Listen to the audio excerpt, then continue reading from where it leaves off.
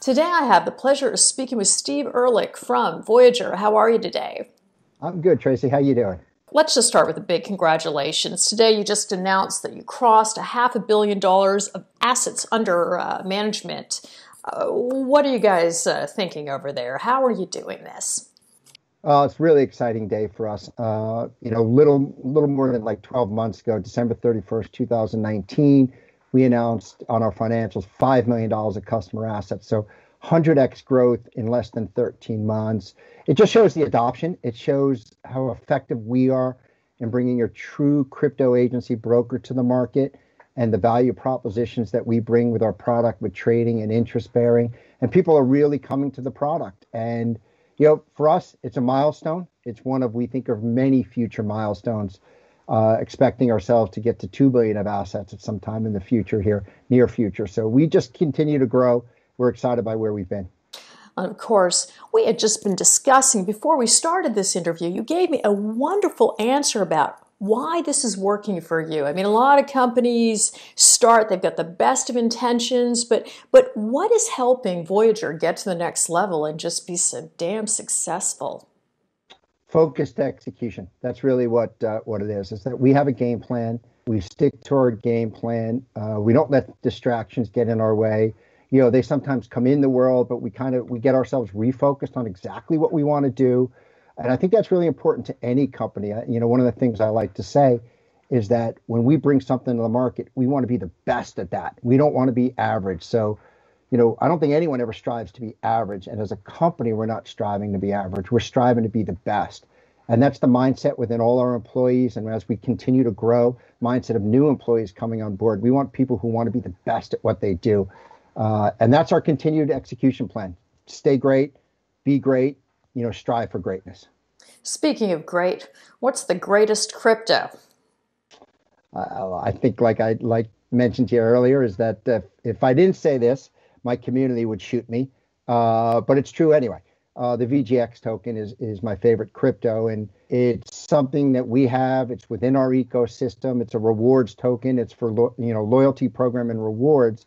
One of the big rewards is that you get extra interest if you hold a certain amount of tokens. So, I'm a big holder of VGX, and the fact that I want to get extra interest on my other tokens that I have, whether it's Bitcoin, USDC, or Ethereum.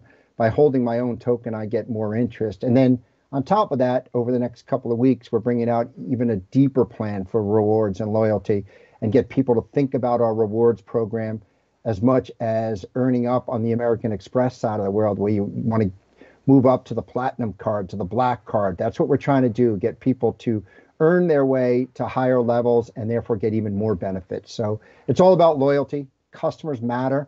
Customers are the most important thing that we have. Outside of security, customers is, it's 1 and 1A, and we've got to bring product, and our token is a really core component of that. Well, I'll tell you, I couldn't agree with you more. And speaking of that, you came out on the Canadian Stock Exchange. Canadians are saying to me, Trace, we want in.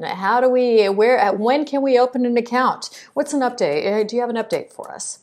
Yeah, we're hopefully soon. We're working with the regulators. Everything we do, the recent acquisition in France, where we picked up and acquired a regulated entity. We like to work in regulated environments. So we're working closely with the Ontario Securities Commission to bring our product to market.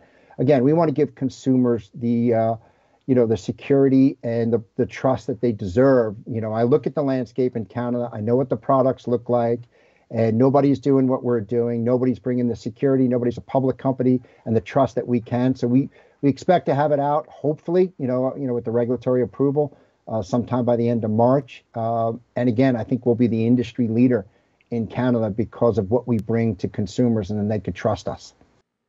Fantastic. Dare I ask you what we as shareholders should anticipate in the upcoming quarter? I think January's gotten off to a great start for us, as we put out in our press releases.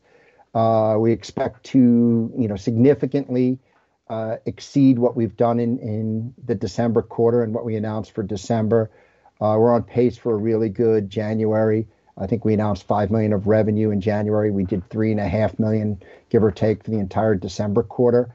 And that's just 1 month. So we're seeing accounts grow significantly, the assets grow.